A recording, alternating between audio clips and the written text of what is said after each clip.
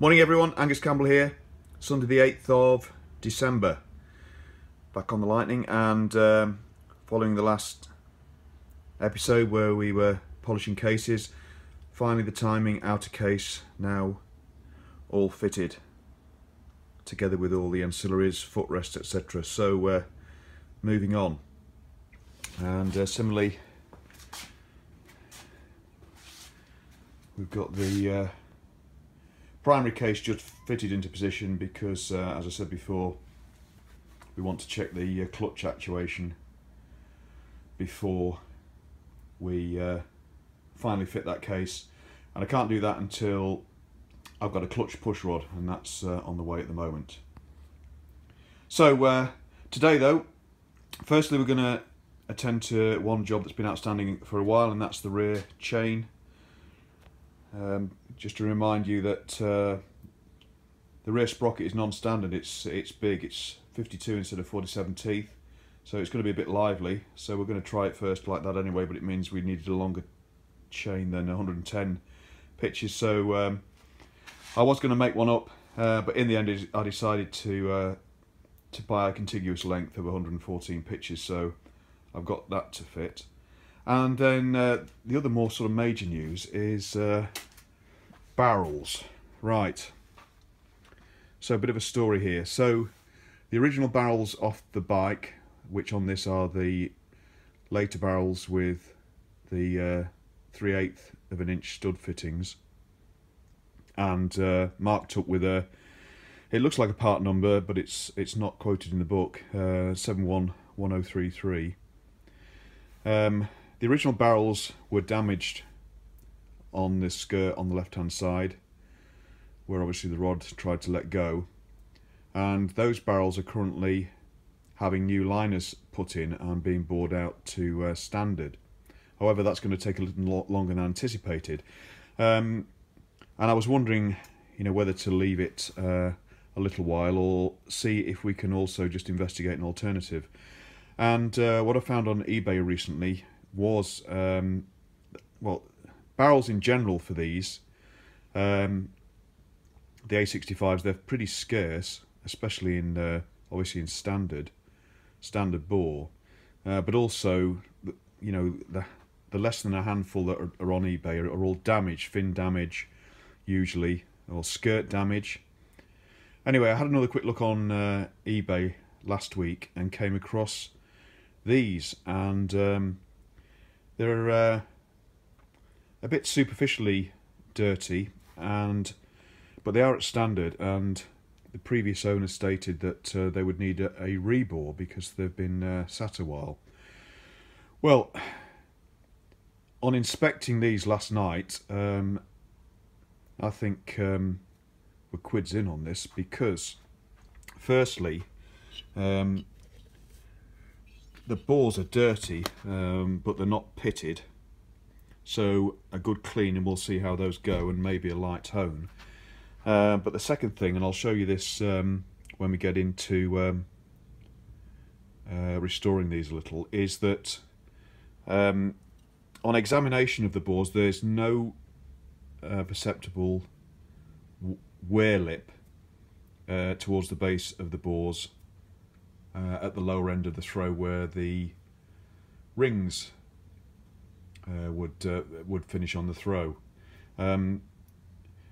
So that's fantastic news. And the next thing, I've done a ring gap check on these, and the ring gap is about 10 thou, and the stated tolerance is 8 to 13 thou, so it's well within, in fact towards the lower end. So I think we've come up trumps with this. This is a standard bore which is serviceable, and all we'll need to do is to give it a very, very light hone, I think. But the first thing will be to clean all that up as best as possible. There's a bit of muck and oil on it, so we'll just degrease it all first, and we'll see what the inner barrels are like. But other than that, we've got all the outer studs with it. There are no broken fins whatsoever, and subject to a bit of superficial cosmetic stuff, which we can deal with by cleaning up and painting up, I think we've come up trumps, so I think we're going to use these barrels. The other option, if this had been worn, is that I do have plus 40 pistons, so I'd have bored this out to plus 40, but we don't need to do it. So what I'm going to do first is fit the chain on the rear end of the bike. I'll need to take the chain guard off, but that's just one bolt at the front, that's easy. And then we're going to get onto these barrels here. So I'll bring you back shortly. Cheers. Okay, bath time, and giving this a good wash down and a soaking in gunk, but just doing a bit of initial cleaning on the bores, and there is going to need to be a bit of cleaning up, but I can still see honing marks on these bores. So again, that hopefully bodes well. So anyway, we'll give it a good wash down today, plenty of soaking, scrubbing, etc. with a soft brush, and then we'll see what's left, and we'll give it a very, very light honing, but still can't feel any wear ridge at all towards the base of the barrel, so that's good. Okay, barrels cleaned up, degreased and cleaned pretty well, and I'm now just going to give them a light honing just to see if there are any aberrations in the bores. Generally still looks pretty good at the moment, but there's something in there on that bore there, which is the which one is it, the right bore. I think there's a low spot there where maybe in the past piston rings, you can see it there, can't you? I don't think that's going to come out at all. That's quite deep. So we may be looking at rebore on this, but anyway, going to give it a light hone, and also do some other prep with it. So I've got the ultrasonic cleaner on. We'll give it all a good clean anyway, and we'll just see if we can clean them up. But at the moment, in general, pleased with them, but it looks as though we might have to bore them out, but let's see. Okay, the barrels have had their bath. They've cleaned up pretty well. They do need a bit more brushing down a little, but they're pretty good, and I've begun to clean out the bores with the hone there. And it's coming on okay. I think there are going to be one or two low spots. You can't quite see it very well, that's a shadow there, but just there, there's some corrosion there. So I'm not sure how far we're going to need to go to clear that out. But what I'm going to do is see if we can save these as is. We'll hone some more on this, which is the right hand barrel, and then we'll measure up to see how far out we are and whether or not we're still within tolerances. The left hand bore is pretty good. That's not going to take much at all, so that's fine. It's just this right hand one and whether or not we can save it. So anyway, I'll crack on with the hone now, and I'll bring you back when we've got it a bit more cleaned up. Okay, lots more honing and cleaning, etc., and you can still see it's got scars. So not to worry. The barrels though are in very good condition.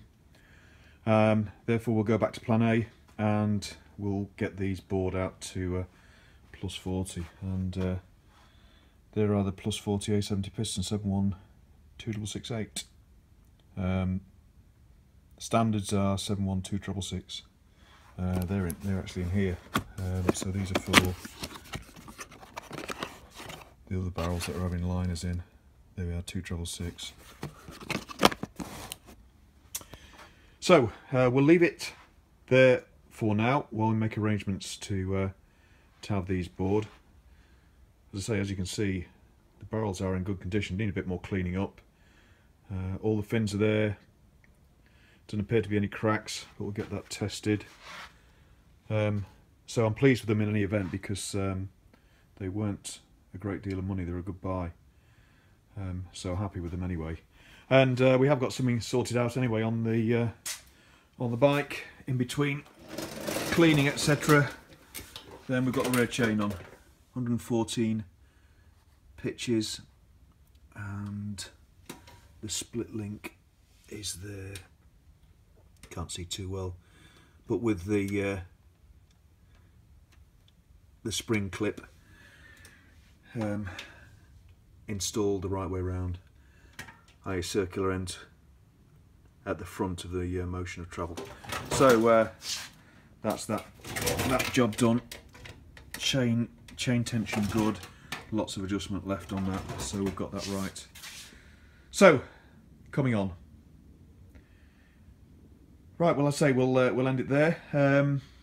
Next up, I think might not be until a few days' time when we'll go back on the Fury and finish the strip of the first fit, as we're now waiting for